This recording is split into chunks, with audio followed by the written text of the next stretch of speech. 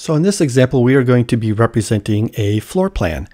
And a floor plan is usually just some sort of layout of a building or a house of some sort, or in this case of rooms. So this says the graphic shows the layout of a floor plan of a house.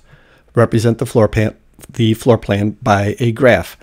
And you can see here we have these different rooms. We have a dining room, a kitchen, a great room, a foyer, a bath, and then of course there's an outside here. So we have 1, 2, 3, 4, 5, and then 6 points of interest. So we're going to have 6 vertices. And then these little openings here is how we get from one room to another. So that shows the relationship. That's what we're going to describe with edges. So we can get from the dining room to the kitchen into the great room, etc.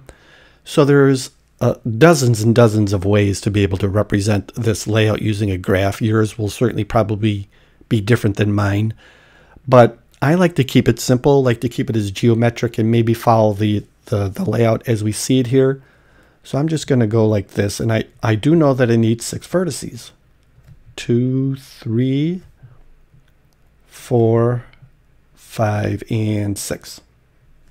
So maybe this is the dining room. Here's the kitchen. I'm going to make this the outside.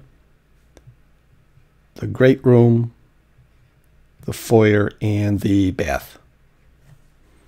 So I can get from the dining room into the kitchen. So I'll represent that with an edge. I could also get from the dining room into the great room.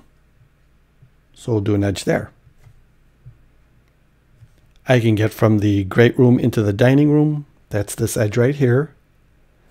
I can get from the great room into the kitchen. So we'll put an edge there. And then I can get from the great room into the foyer. So there's an edge there. For the kitchen, I can get into the dining room. That's this edge here. And I can get into the great room, which is this edge here. I could also get to the outside. That's what this opening is here. So we'll put an edge right there. For the foyer, I can get to the great room. That's this one here. I can also get to the bathroom. That'll be this one here. And then the foyer you can also get to the outside from the foyer.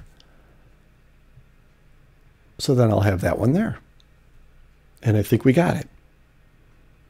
So there's another way that we can do this. We can do it this way. I have to have 6 vertices. And then maybe do something like this. The dining room, the kitchen, the outside, bath, foyer, and great room. Dining room to kitchen, dining room to great room, dining room to the kitchen, dining room to the great room,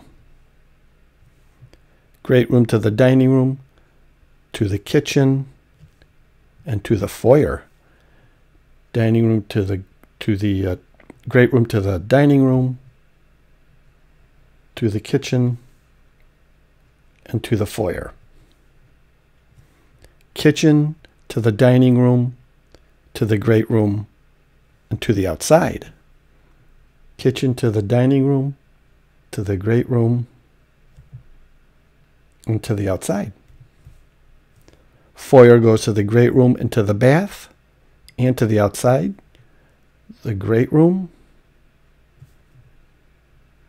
the bath, and the outside.